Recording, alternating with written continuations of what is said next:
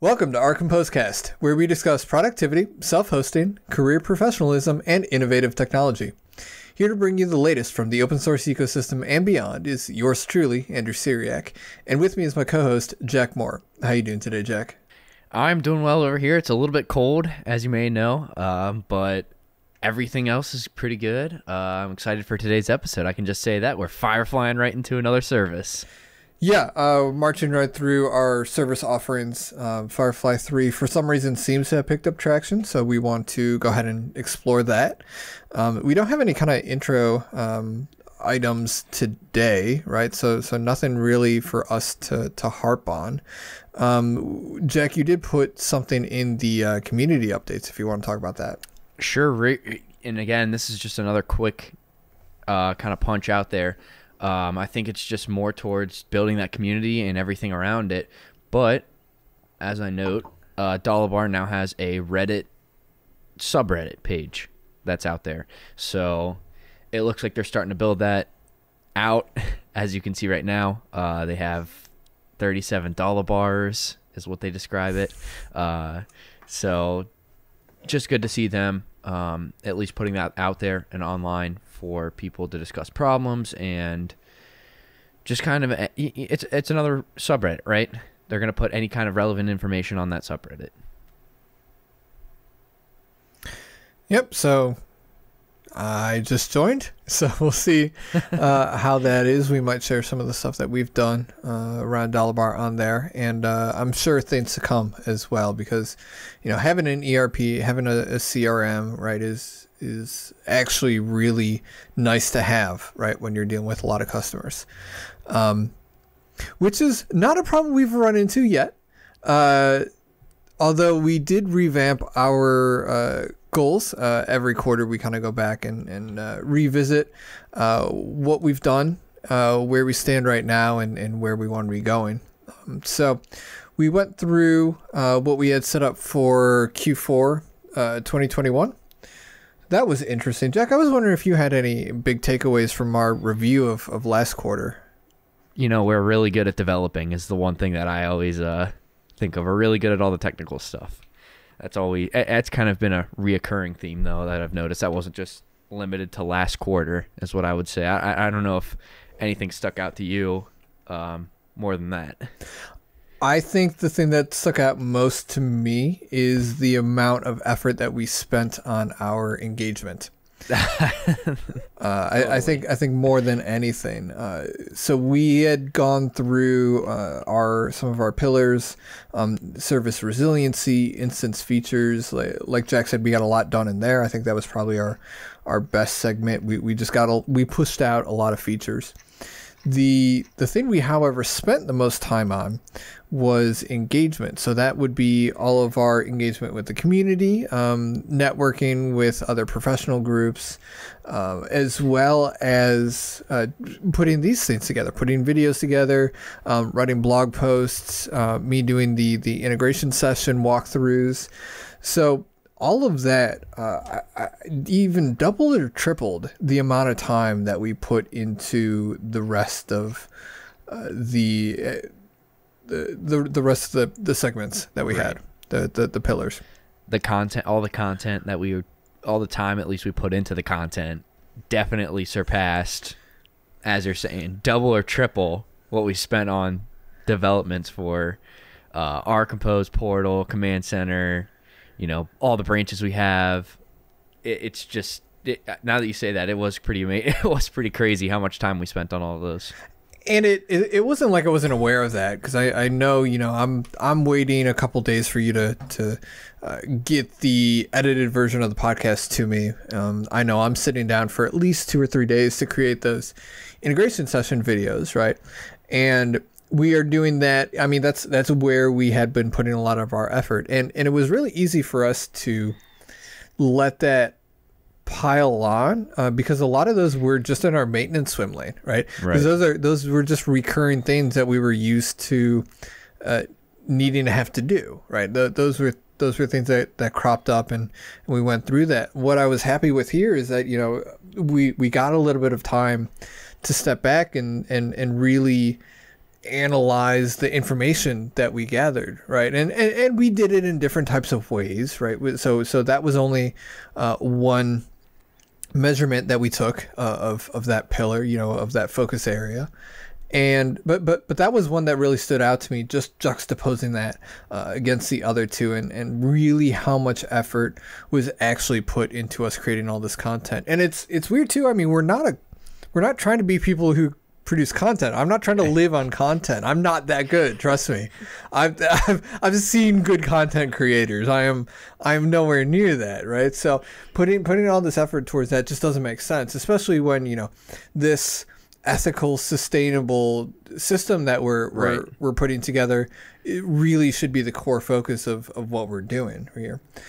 So we did on the heels of that. We just get together for 2 days in a row, just kind of marathon through a review and then a planning session. So we put together our Q1 2022 quarterly goals, and I'm looking at it right now and actually put 2021 quarterly goals on that sheet. So I'm going to have to update that. Okay. Yeah, but we do have the focus areas that we changed around here. So we have 3 really we're working on here now, and we've actually separated given that and this is why I love quarterly planning, because it gives us an intermediary place to just stop, right? And just say, do we need to kind of move the goalposts around, right?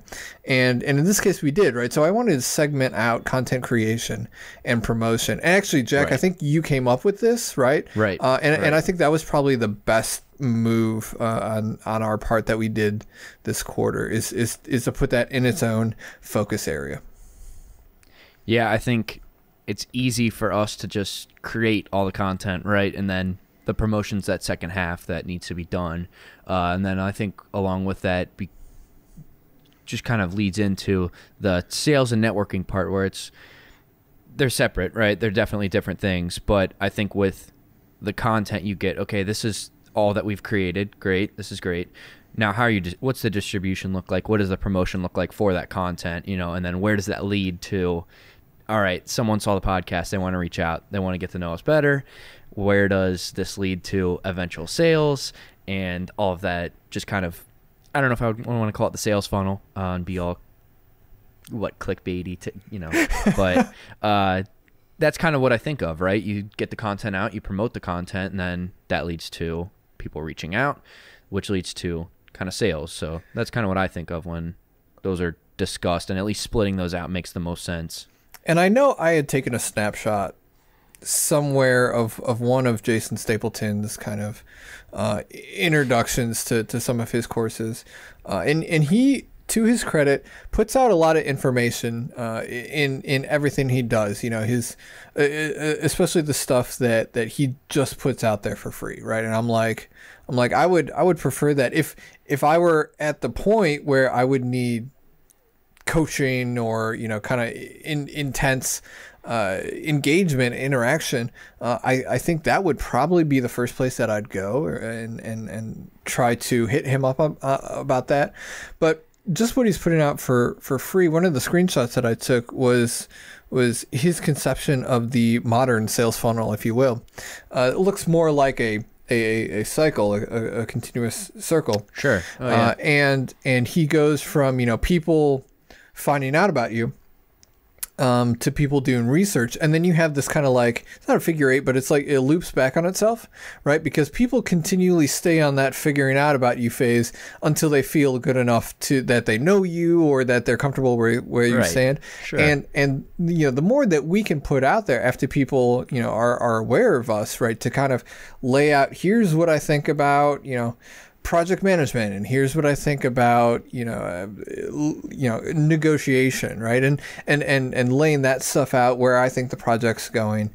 They can get behind that. They can get behind that as a this is the mantra. This is what they're gonna be going towards when they're interacting with me or anything like that, right? And really taking the time to narrow down our thoughts on all these different ideas and problems really that we have, and then you go into the the eventual, sales or support or, whatever that looks like. And, Sure. and even if you're an individual contributor, I mean, when you go to look up a project, when I was first researching back in the day, when I was first researching like Ansible and Puppet and Chef and configuration management, I had just kind of learned a little bit of Python, enough Python to write a conky script to put in the background of my open box desktop environment, right? And it was this little widget on my environment that had a little built-in to-do list, and I wasn't super satisfied about it. And then I found Canboard, and I was like, oh, board systems are much better than to-do lists, right? And that was kind of my personal evolution. And I started hosting that, and I was like, what? This thing goes down all the time. It requires maintenance. You got to update it, and so I started building out this type of system, right? And one of the things I knew I needed was some kind of configuration management tool. So I sat down and I was like, all right, well, what do I know? Which is already, like Python and Bash and shell scripting and interacting with stuff like that. That's already built into servers. And looked at Ansible, which provided me that, Chef and Ruby, which had their own takes on it, and one of them had a really rich community at the time. I think that, what was that, like 2015, 2016? Ruby was, or Chef. Puppet, excuse me. Puppet was, okay, I think, the main hotness at that time. That's really what Red Hat kind of threw all their weight behind. That was before the resurgence of Ansible after their 2.0 update. And what I kind of got in like right before that, or it was like right after, right around that 2.0 update, and I was like, this is a thing that I'm just gonna do because it jives with the Python, the Bash, the everything that I'm familiar with. But I took my sweet time doing all that research, right? I looked at YouTube presentations, I looked at tutorials, I got up and running, I followed all the quick start things. And, sometimes it does just come down to this is the mental model that I have in my head of how I think things should work. Therefore, this is the tool that I'm going to choose. And most likely that's going to be your best option, right? You're going to want to follow your instincts there. Right. We're going to talk about instincts later on here and how those could be potentially misleading, but following my gut at that point really did allow me to move past that level into, okay, now I'm going to become part of the community. I'm going to really dive in. I'm sold on this product, and that's really going to be my tool of choice going forward. And it has been, and served me very, very well. Oh, what's that? Canboard? Oh, for sure. I know you and I love. Well, Canboard and Ansible, yeah. And Ansible, yeah. I know you and I both love our Canboard for for task management, basically. But Ansible especially. How would you say you got involved in those communities then? Let me ask you that. I know you've opened your fair share of issues. I know you've done your fair share of digging into the platform. I didn't know if I don't want to put you on the spot here either. If you don't want to answer, you don't have to. But what would you say that contribution looks like? What would you say getting involved in that community looks like then?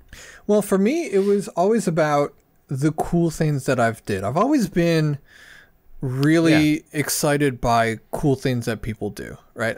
So I think the very first thing I did with Ansible, outside of just, forums, chat rooms, etc., was I gave a talk to the Open Source Club on Ansible, how to get started with it, what stuff looks like, and what I had been doing with it, and really that was a learning process for me, because the best way to know that you know something is to be able to teach it to someone. Present on it, present on it, teach it, exactly. So that was really cool when I was able to start giving presentations on that. I also started giving presentations at Linux Fest. Ohio Linux Fest, and Pi Ohio, I believe I did as well. Maybe not. I'm not sure. Either way, I've given several different presentations on Ansible. Now, I'm not like a core contributor, right? I don't know multiple languages, so I'm not an interpreter. I've helped with a couple issues in the documentation, right? I've followed a couple bug reports against various modules and stuff like that. And I think a lot of what open source benefits from is Linus's law, which is with many eyes, all bugs are shallow, right? And I typically am not one to jump to filing a bug report. And when I do, it's the strangest thing. You know, it's the same thing as trying to teach someone with a presentation. You go to file a bug report and you like meticulously note down how to reproduce it. You're like, wait a second, did I try that other thing? You go to try it and it works and you're like, oh, I didn't try the other thing, right? Yeah. It's like it's just laying it out in that format, making sure that, you know, you are going to be presenting this to the broader to someone community. else, right? Yeah, right. This is going to be something that's scrutinized, right? And you don't want to make a fool out of yourself. So, you know, totally no. Cover your rear on that. And I've done that. I've done that a couple times. Also hang out in the Ansible chat room. On Matrix. Yeah. So plug for that. They are official there. As well, I saw here, don't know if I'll be attending it, but FOSDEM 2022, the European convention thing is going to be online this year, powered by Matrix. So I might hop on that to see how that is. But yeah, anywhere that has a Matrix room, $1 included, I try to hang out in it, or at least I try to keep up with, and I think it's been really cool, and just kind of helping out where I can, even if it's, you know, to be that guy that asks, hey, do you have any more details on that? Right, when someone says, you know, something's not working, well, in what ways and to what extent is it not working, you know, and going through that process. It doesn't work. No, okay, so that, I don't know if you have anything you want to add on to there. I was going to say, I think that covers two of our three. Exactly, for, this upcoming quarter. So we have, in case it's unclear, we have content as one, which we split out. We have sales and marketing, or sales and networking, which is our second, and then we have portal. So we're going to continue to bring up all of the portal developments, basically to that our 4.0 to match. Basically, our front end matches our back end. Right now, it's not, but one of the goals this quarter is to bring it to a matching level. So I'm excited for all three of those. I can tell you that. I think it's going to be a little bit different, especially sales and networking. Just because it's something different. I don't think we're going to have issues because I think we're pretty smart people, but yeah, it's just not either of our strengths, you know. You're right. It's just not right. That's exactly right. So there's a lot of things I do well. You know, I think I've gotten a lot better over the years at, you know, working in a team, right? I've had a lot of practice doing that. Working with people, kind of collaboration. I have really grown fond of creating content. This is really fun to do. However, it can't be everything. Otherwise, I am not backing up my words with anything. Right. So, and that's what we're trying to do. You know, part of that whole, I don't know if you called it a spiral or, you know, whatever that is, that kind of circle. Yeah. Is going to be, you know, getting people involved, and, you know, networking is a really big part of that. So if you're listening to this, there's a very good chance that I will actually be reaching out to you in the near future. Don't be alarmed. This isn't a pitch, right? I want to see how this is going, you know, where you are in life that, you know, this came across your radar, right? Because I know Jack and I are in really similar situations, right? We're open source nerds. We both love the project management type things. Yep. Right. So this fits in very specifically to a niche that is actually two niches that overlap into a niche of niches, and it's been pretty cool. But I want to see, you know, what are other people thinking to that extent. We will actually be looking to incorporate actually interviews into the podcast, not necessarily live, but as we put these out, as we publish them on the RSS feed, integrating some interviews that we would do separately, as well as release separately on our YouTube channel into those as well. So keep a lookout for those. I'm actually kind of excited. I've been thinking kind of mulling around in my head, kind of what questions to ask, who to talk to, right? I love the people who I know on Twitch, right? And contrary to popular belief, I mean, they're very entrepreneurial minded people. Oh yeah. Right. Individual content creators. I mean, you think of a content creator being someone like, Linus from Linus Tech Tips, right? He's got an entire production team behind him. He's got a full house full of employees and computers and just, all of this money to throw around. There's a lot of other people who are scraping by on Twitch who don't have that, who are busting their buns to put out content, to do community curation, and to figure out new ways to get stuff out and to give people the entertainment that they're looking for.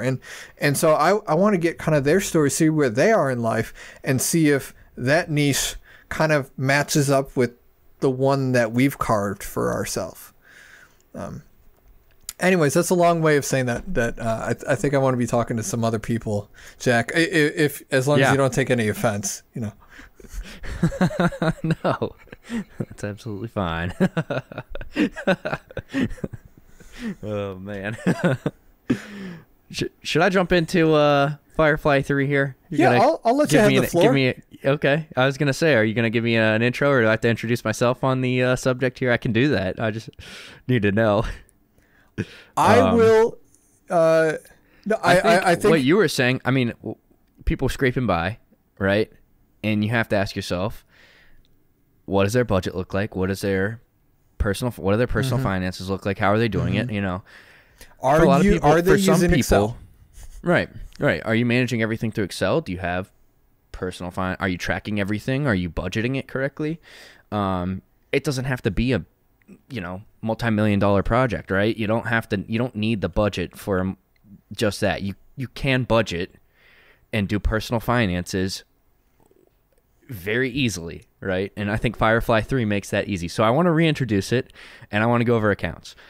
Now, the one thing, and this may be why we have so many freaking views on the one YouTube video. I think I described this when we introduced it as a zero-based budgeting service. It's not that. Okay. It is not that at all. So I think when we went over this the first time, I introduced it as hey, this is how you zero-based budget. And I think I went pretty deep into zero-based budgeting versus just regular kind of accounting. Well, it turns out that was just way off base and out of touch. I don't know how I ended up doing that or why I thought at one point FireflyIII was zero-based budgeting. It's in fact not. It's just regular budgeting. I don't know if I was thinking of some other service or what I was doing at that point, but if you go back and listen, you're going to hear me talk about zero-based budgeting and all this fancy stuff and why you should use zero-based budgeting over just regular kind of accounting, I'll say, or regular personal finance tools. But FireflyIII is similar to the others, and I think that's why it makes a lot more sense now as I kind of reintroduce myself into the tool and kind of, accounts, transactions, all of that.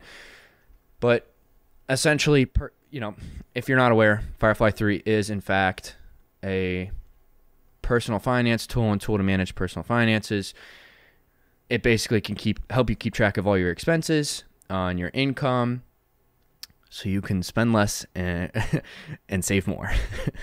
So I think, and this is just to clarify, when I first started talking about the zero base, it's because that's kind of the first thing he mentions in that blog post of his on they ask him, why did you build this app? Or he asks himself in the FAQ, why did you build this? And he says, look, there was at one point in my life where I took all my money and I moved it to my savings account when I got paid. And then every time for the month, I pulled everything out of my savings account at that point. And then I took all that money that was left in my savings account, I moved it over, and I was basically at zero for the next month.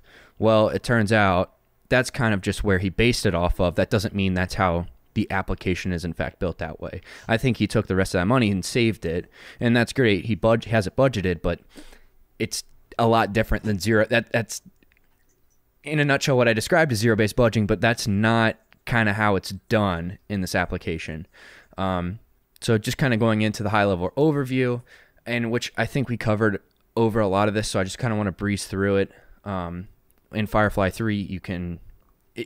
I looked at the architecture, and it's basically all around transactions is the one thing I noticed. And I think that you're going to get that with a lot of these services. Accounting, I know, is another service we offer. I think, GNU Cache, it's something you can have on your desktop, but it's transaction-based. A lot of these are just basic accounting tools. And I don't want to call them basic because there's a lot of stuff you can manipulate and do within them. But in fact, at the end of the day, what you're going to get is accounts, you're going to get transactions, and you're going to have money kind of floating around between all these accounts with transactions. So I really like how Firefly 3 kind of describes their architecture. They have the schemas out there if you're a nerd and you really want to go look at them. I did, and I found it very, very useful, at least to understand what's going on. But essentially with the transactions, you get some of these features, double entry accounting. You can manage different types of accounts. You can do budgets. You can do piggy banks. Is kind of like their special way of saving up for special different accounts. That's specific to Firefly 3. And then you can predict and anticipate bills. So again, it's managing personal finances, right? Now, what it doesn't do, and I think I described this, and I recall describing this for the other reintroduction. You're not getting stock or portfolio management. There's a separate app for that. You're not doing business finances or small business financing or accounting or payroll management or anything like that. You're not the imports. I continue to harp on this. I think as I've kind of mentioned throughout the show, through our last 40 episodes, they have a data importer. I've been mentioning it because they're starting to, I think, split it off as a separate service for importing data from Excel, CSV, wherever into Firefly 3. So it's just kind of making onboarding a lot easier, which is really nice. But again, splitting off in what kind of way? So they have, I don't know if you've seen it, in the repo, at one point they had the data importer under just like a tools section. Mm-hmm. And now they split it off into so instead of the data importer being tracked under that directory in the main repo, they've split it off. They've taken that tool and they now have it, I believe, in its own repo, and it's tagged, I think, at 3.6.0 as its own latest. Is it a separate service to spin up, or is it inside of the... Okay. It's inside. Okay. But I think it's just tracked via Git differently now. That's kind of what my understanding of it is. So inside baseball, they are definitely trying to make sure that they do right by keeping it up to date. And adding functionality by splitting off so that they can work on it better. But internally, there's no another thing that we would have to spin up for that. It's already inside of Firefly. It's in there. Yep. Okay. Yep. But with that, some of the features, some of the missing features, some of what's out there. I feel like this one has a lot of traction, this Firefly 3 project. I think people are really concerned about personal finance. It just hits a lot of people at home. Why everyone likes to track where they are, where they're at. You really got to, it'd be impressive to just kind of skate by and not track.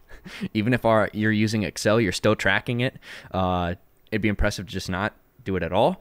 But nonetheless, Firefly 3 is a tool to do this. And today I wanted to jump kind of into accounts first. I'm not going to talk on transactions just yet. I feel like that deserves its own topic. But I wanted to get into accounts. And I feel like, as we've described some of these services, I know we've done the intro for this. We've done the intro for accounting. You basically have what could be described as accounts. There are 4 different types within Firefly 3, which are asset, expense, revenue, and your liabilities. And really, I think it benefits if we just kind of cover what each is, because I think I read on this one, it's like, oh, you buy a car, that's some people would mark that as an asset. It's like, no, hang on. Your car's not really an asset. It's not, there's no payment to you on it. You're not being paid from it. You actually owe money on it. So it's going to fall under an expense or a liability. Just because you have the, let's say, $60,000 car, that's not an asset. You basically are, it's not an asset to be walking around or driving around in that thing. You might think it is, but you in fact have to pay the insurance on it, the payment on it. At that point, it's almost it's you walk off the lot, it's depreciating value. There's no appreciation, so unfortunately, it's not marked correctly. So when you look at your asset accounts, basically what you're going to look at, cash, your checking account, FireflyIII. I guess I don't know where this guy's from, but he really likes including the euro and the US dollar. So you can have your checking account in the pound. You can have it in US dollar, and then savings accounts, shared checking accounts. The one thing I've kind of had trouble with would be brokerage accounts, because they say, they don't say we're tracking, they don't do portfolio management. They say to track it somewhere else, but you almost want to track the nominal value of that just as an asset. Now, it's not like you're going to be pulling out, but if you were to, I think that would be a location that is definitely helpful to track, because you can't just black box it and say, all right, I'm sending money to this account, but it's not, you're not going to withdraw from it. It's kind of hard, you're going to withdraw from it eventually. You just don't know when that is. So I've always kind of had trouble with that, brokerage account, those, crypto wallet accounts, kind of stuff around that, because it's like, how do you track that? Is obviously you want to call it an asset at that point, and you don't want to black box it, but it's like then do you track the nominal value at a certain day? Well, or yeah, do you track it at, once a quarter? You say, all right, this is the value of it. I'm going to just mark it as such and then leave the account as is. I didn't know if you had any kind of way you manage that or include that in your own personal finances. So I think what you're saying is there's no special handling for those types of things, for Right. those types of financial vehicles, which are going to need more, kind of convoluted ways to account Hands-on, for sure. how they, yeah. So like, while this, you could hack your way around getting this to work, right? That's not what this is meant for. This is meant for a personal budgeting system. Right. But I think an important part of that is kind of managing where do those assets go? Are you investing in other things? And I mean, you think of a revenue stream, right? And you look at it and you go, it's a revenue, it's coming in. Is that just your job? Is that I'm collecting dividends? Is that I'm collecting, money from my side gigs? And I think of those kind of, am I doing other things besides putting manual labor in for some kind of return and payment out?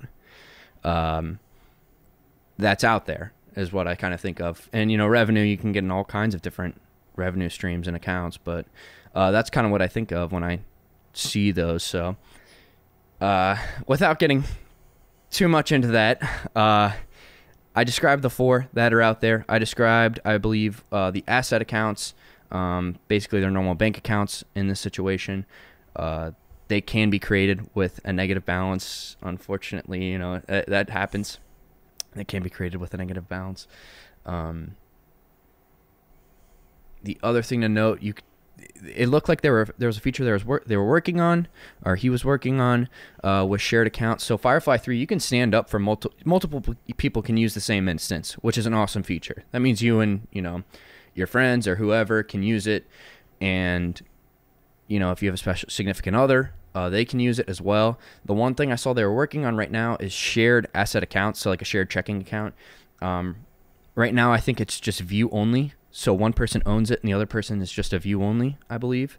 They kind of noted you can't actually share assets between accounts yet. So it sounds like there's something, they made a note of it, they're working on it, but it's not fully available yet to share those accounts. And then you get into expense accounts. And the great example is there's just a list of basically every vendor in the document. If you look in the documentation, every vendor that's out there, Amazon's a big one, the grocery store, would just basically wherever you buy stuff. When you spend money, you do so at a store, online, or maybe using cash. Each of these places gets its own expense account. So That's kind of a spooky one to see at the end of the month if you're a frequent Amazon shopper. And then there's the revenue account, which I already kind of discussed. For most people, this is just going to be income from a job or, any kind of side hustles or any kind of place where you're receiving inflow of cash. And then you have cash accounts similar to asset accounts, basically to track cash. And then you have your liabilities. It supports liabilities such as debt and loans. Essentially with this, it's it's a liability, right? A loan. You owe money to someone. Debt. You owe money to someone. A mortgage. You're going to owe money to someone in the bank. So, fine. There are liability accounts out there. It tracks these four. The one thing I'll also note that FireflyIII doesn't have is if you do a personal loan out to somebody, right now there's no way to track this. Now they have mentioned that this is something that they are going to look into and also create, but essentially if someone owes you money right now, it sounded like there was not a convoluted, but a little bit of a complex way to track it. It was like create a revenue account linked to some other type of account to track this and just make it reoccurring so that you can manage if it's coming in or not on those payments from someone else. But they don't have a specific tool for tracking, I gave X so much money on whatever day. They owe me over the course of the next whatever years this % interest. So there's no perfect way to do that yet. It sounds like if you would like to do that, there is a way to do it. But that's all I have for the accounts. A lot of it is accounting based. As I mentioned, you get the double entry accounting that's embedded in there, but I don't know if there's anything else I want to include within here, or if you have anything you want me to clarify. I feel like I just talked and rambled a little bit on those four types of accounts, really. I didn't know if there's anything else you thought I should include or anything else, maybe you wanted to cover that you think I may have missed or forgot. Well, I would just do the same thing that I do with all of these services. I mean, there's a reason why we pick the things that we do. And one of the criteria that we look at is what does the documentation look like? And it's great. Yeah, I link to it in our documentation because there's not a lot left out from theirs or what they have. Yeah, and you went through a lot of different examples, hypotheticals, and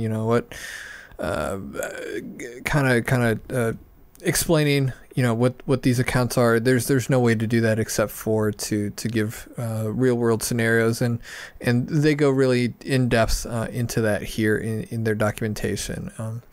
And this is really only in the concepts section. They have plenty of different things in their documentation. So that's a lot to go through. And I think what we're going to be trying to do with this is just highlight the ones that are necessary. The most important, yeah. Yeah. I had one more thing. I forgot it. Well,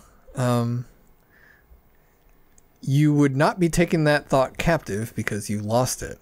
But that's not even what the phrase means. So, for those of you who aren't staring at the show notes as we go through this podcast, that's actually the title of the next section. Taking your thoughts captive. And this is something that I think we've kind of been building up to. We've had plenty of different conversations about how people think, and this is really all come as a result of, studying processes, studying how people work together in teams, right? And studying efficiencies and workflows and processes and figuring out how to best go about doing that. And also personally, this is something that I struggle with, right? So I kind of wanted to put this out and just say, if we're here to talk about real life, I mean, this is something that's really in my life. Yeah. Right. So this goes back to a verse in the New Testament of the Bible, 2 Corinthians 10:5. They're talking about bringing every thought into captivity. Right. And that's just a snippet of the verse. But But it really kicks off a conversation, especially in evangelical circles, about, what does that mean? How are we to do that? How are we to take thoughts captive? What does that even mean? And actually, the first time that I started going to the community group that I do, the wife of the host said that phrase, I think, about 5 times that night. So I don't know if she had just read a book about it, or if that was something that she was just acutely aware of in that evening. But it really stuck in my head, right? And I tried to figure out, what does that really mean? And we've talked a lot about thinking and about thought and how to process things.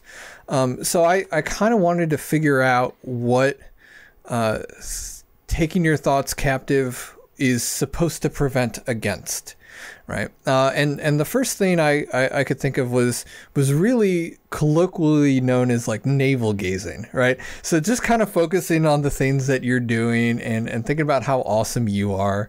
And I also have this thing where I try not to lose any kind of a thought.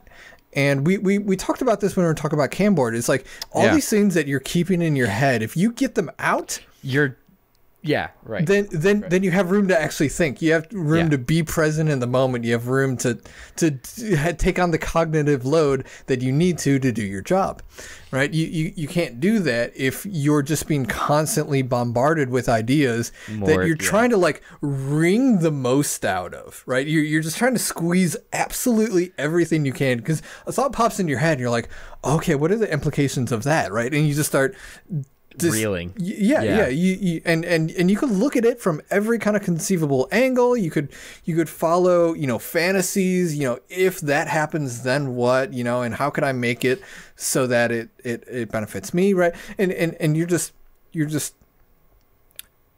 obsessing over these thoughts, right? And I was just reading a book by a pastor. And he was talking about this being a matter of self-examination versus like introspection, especially if these thoughts are of like past actions or things that you did, or actions that you took, right? So this would be more so dwelling on the past than considering something else, right? And I mean, how many times have people said to themselves, oh, I wish I had that comeback, when he said that thing, right? Yeah, and you can dwell on that, and it's not bad to examine yourself, but right, sure, when it becomes introspection and morphs itself into a type of like morbidity where you just like obsess over that, right? And you focus on that, and you focus on the way you could have done something versus the way you actually did that becomes morbid, right? That's where you turn into Gollum from Smeagol. You just start obsessing over that, right? And it's, like I said before, it's very self-centered. It's very egotistical, right? It's very I can will myself into doing this thing. I should have done it better. I will do it better. I will myself to do it better next time, right? Now, I'm not saying that there's not advantages to doing that. Like I said, self-examination is a fine thing to have, right? And it can also lead, introspection, self-examination, all kind of characteristics of a introvert, right? So you're going to have the typical introvert kind of characteristics, right? You're going to have high standards, right? You're going to be able to empathize, right? You're going to be able to be aware, if not adept, at social situations, right? You're going to have that kind of conservatism. You're not going to be, putting yourself out there, making a fool out of yourself, right? And you're going to be very prone to self-improvement, right? You're going to be looking at how can I make myself better? How can I make my situations better, right? So there is a lot of benefit to maybe not necessarily navel gazing, but a less extreme version of that, right? Where you're able to sit down and kind of examine your life without necessarily obsessing over it, right? So that being the case, where has this manifested itself in Andrew's life, right? Well, I have a bullet point here. It's talking about doing the crap out of for everything else, right? And what does that mean? Well, this means like, the same way I can, clean the crap out of a bathroom, right? Or I can, fix the crap out of a server, right? I can also eat the crap out of a pumpkin pie, and I could binge watch the crap out of a TV show, right? And those kind of ways where I'm able to focus in and narrow in on something, right? And I blank out everything around me. That really helps me when I'm trying to architect something, when I'm trying to create some really complex system. I can't necessarily have any kind of outside influence bombarding me there, but there is that downside to that where the work hard, play hard mentality can actually get me in a lot of trouble. And especially when it comes time to relax, right? I mean, if I'm playing hard, if I can't watch TV hard, I'm not trying to win at TV, right? I should just kind of sit back and enjoy the show. Same thing with like falling asleep, right? I'm not trying to win at sleep, right? I can't fall asleep harder, faster, stronger, better, right? I just kind of fall asleep, relax your mind and let it go. And that's actually one of the things that's most difficult for me, talking about like ringing every thought that comes through, right? Like every thought that comes into my head when I lay down and I'm trying to go to sleep is not the most important thing in the world. Right. And it sucks to admit that, because I would really want it to be. And sometimes I treat it as if it is such, right? And I'm sitting here like, and actually literally that ring the most out of every thought was like in my brain the past couple of nights. I was like, I gotta remember to say that, because if you look at it's not gonna be in the show notes. And I was like, I gotta remember to say it. And I started dissecting. I'm like, no. This isn't the time to do this. This is the time to get some sleep so I can do it tomorrow. Right. Another one, and this is why I think a lot of people recommend the Pomodoro system, is the ability to take a break or knowing when to step away. I have broken more than one thing because it happened to yeet itself across the room after my code didn't work for the umpteenth million time, right? And ways to not put myself in that situation, right? Ways to say, look, you can let it rest. Like you can leave it alone, right? You don't have to think about this right now. This doesn't have to be on your mind, right? And that sucks, especially when I'm way deep in a project, because that's the only that is in front of me currently right now, staring me down in the face, mano a mano. I will win this battle, and walking away from it feels like taking an L. Right.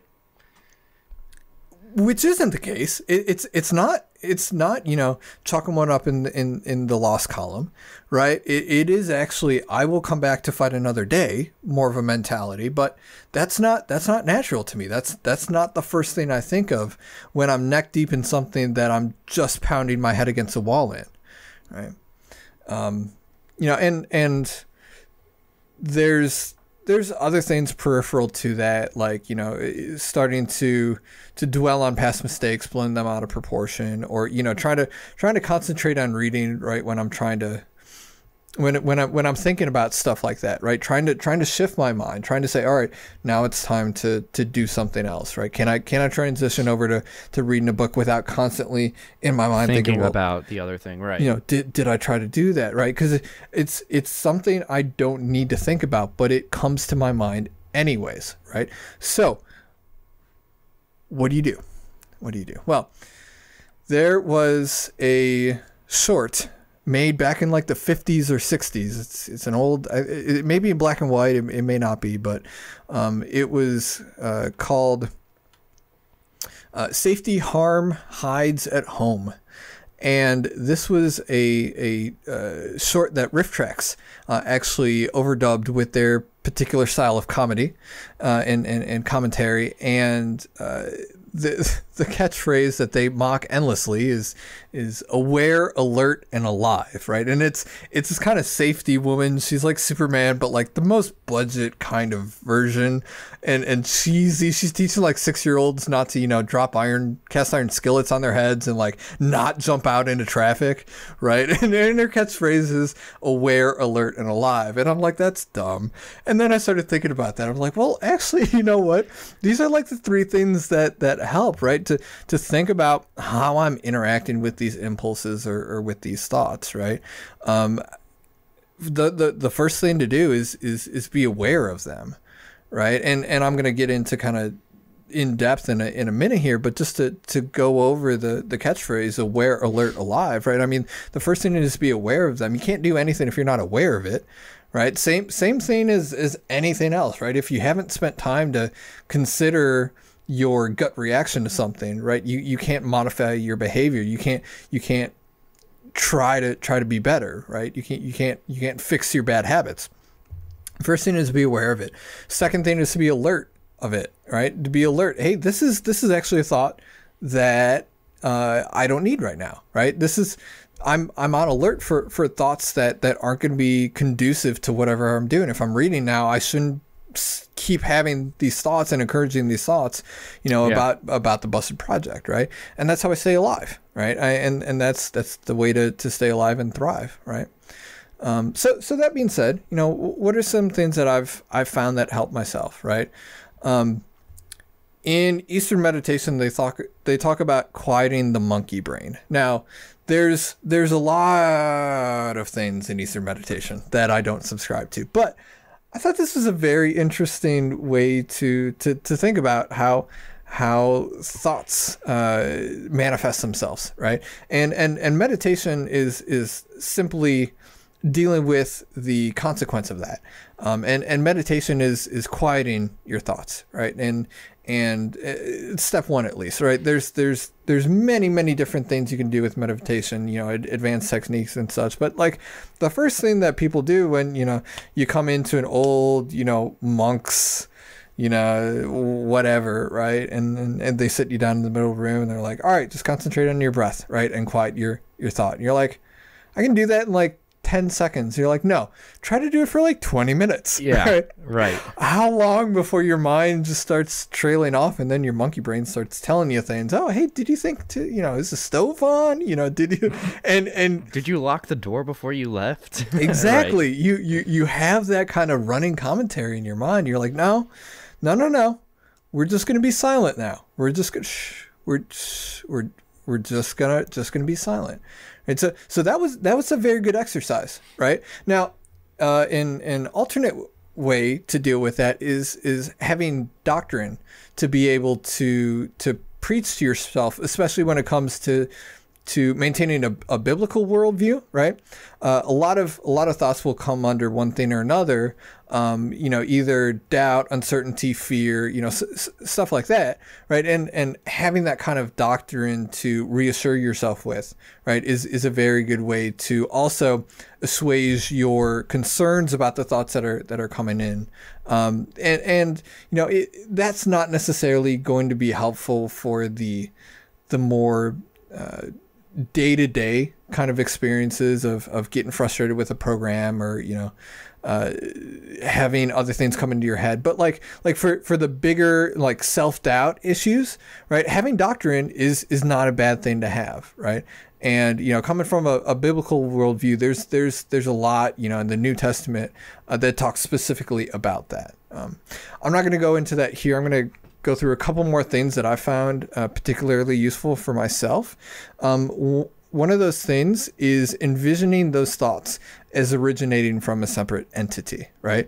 You see a lot of these in self-help, you know, get thin and stay thin books or whatever like that. When you talk about like binge eating, or, you know, when you talk about sinning, the Bible does have a really good analogy. You know, there are powers and principalities, right, that our struggle is against. So they're talking about, you know, Satan, evil spirits, stuff like that, and the common way to envision that is just saying, you know, they're bringing these things to your mind, right? This isn't, you're not the thoughts that are brought to your mind, right? You're the action that's taken on those thoughts that are brought to your mind, right?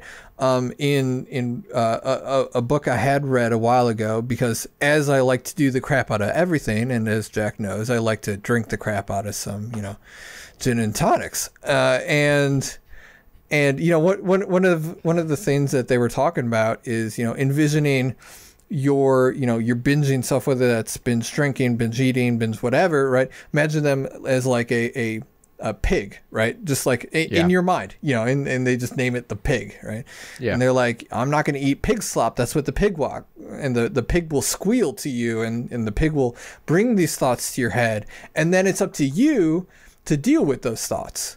Right. And so envisioning those thoughts as originating from a separate entity is a beneficial way to deal with them, because it doesn't tie your thoughts to your identity. The minute you tie something to your identity, then refuting it would be refuting your own self. And that's never going to happen. That's when you take up a defensive position, right? We talked about that in How to Win Friends and Influence People. The minute you attack something that someone is, then they have nothing to do but defend it, because they are defending their own selves. They shell up, right. Exactly. So this is a good way of avoiding doing that.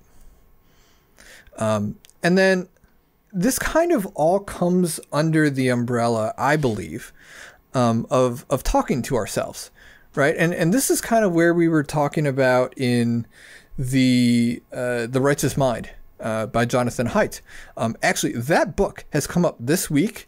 It's only Wednesday. It's already come up 3 times in 3 separate occasions, not even related to each other. Like, I don't know what it is, but that book for sure, talking about, the elephant and the rider, right?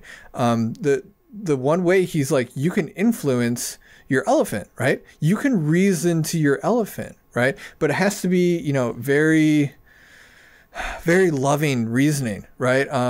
Story-based reasoning works too, but like you can reason with yourself, but like if you don't have that mentality of my thoughts are not myself, then there's no reason to try to talk yourself out of obsessing over this, right? Of obsessing over every single thought that comes up, right?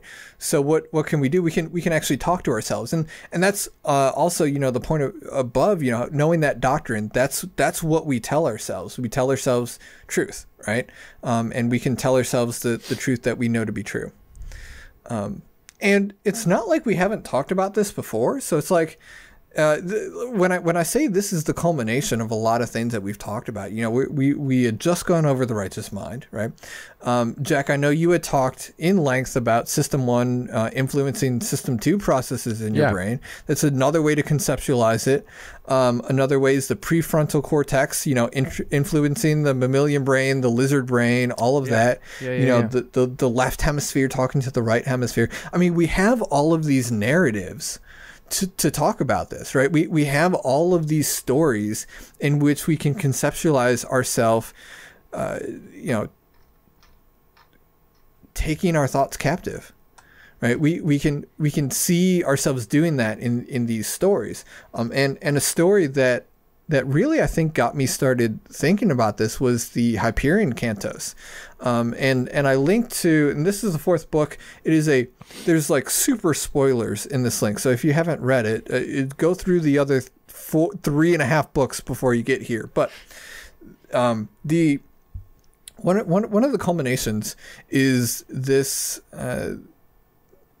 this girl, right? I think she's probably about 16 or 18 at the time, right? And she's endowed with all of these special abilities, and she's going through, she's seen as a hero to a lot of people. And she was thinking about her legacy and, the wisdom that she was given that she wants to pass on in a manageable way to people. And she's like, well, I started to get out my message. I was like, I need to get out my message. She's like, it would fill tomes, right? It would just absolutely fill, so many different pages. So she's like, so I tried to narrow it down to a book. I was like, that's too much. So I tried to narrow it down to a chapter. She's like, that's too much in a page and a paragraph and a sentence. And she's like, finally I got it to 2 words. And the guy, he's like, all right, you got to be kidding me. But like, okay, what? And she came up with these two words. The two words she came up with were choose again, right?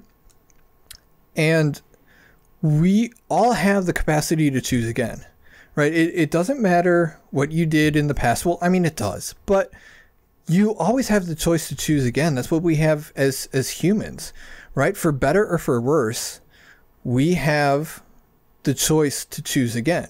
We get the ability to talk to ourselves. We get the ability to reason with ourselves, and we have the ability to choose to take our thoughts captive, right? Right. We don't need to be swept along with the tide. We don't need to let whatever will happen will happen. We have choice, and that's huge. There's nothing else in the history of the world has had choice like we have choice, right? And we have choice in everything we do, not just taking our thoughts captive, right? But coming back to exactly why we started this in the first place, the software we use, right? The communities that we run in, the tools, right, that we use. And I've made a choice to, and I continue to make a choice. I continue to choose again to prioritize this over watching TV, over chowing down an entire pumpkin pie, right? I continue to prioritize, among other things, working on this. And we're going to keep putting this stuff out, right? We're keeping on working on this. We are rededicating ourselves, right? That's what we do at these quarterly meetings, right? We choose again what to pursue, right? We say, okay, here is all the data, and now we have more input for us to choose again. Right. And we have continued to choose to, or we've chosen to continue on this journey, right? To continue to produce the software because we believe this is the ethical, sustainable way to contribute to help other people, right? If you're on board with that, I mean, OurCompose.com, that's going to have the link that you can sign up for the mailing list where you're going to get these episodes and more, and you're going to be able to join us. We'll point you to the GitHub and GitLab if that's something you're interested in. We'll gladly sit down and go over what finances look like, right? But the last thing I want is for anyone to sit there and let this wash over them and refuse to choose, because that is the unique benefit that we have, and we should not be wasting it. And after all that, I hope you enjoyed this episode of our OurComposeCast. Thank you, be safe, and we'll see you all in 2 weeks. Bye, everybody.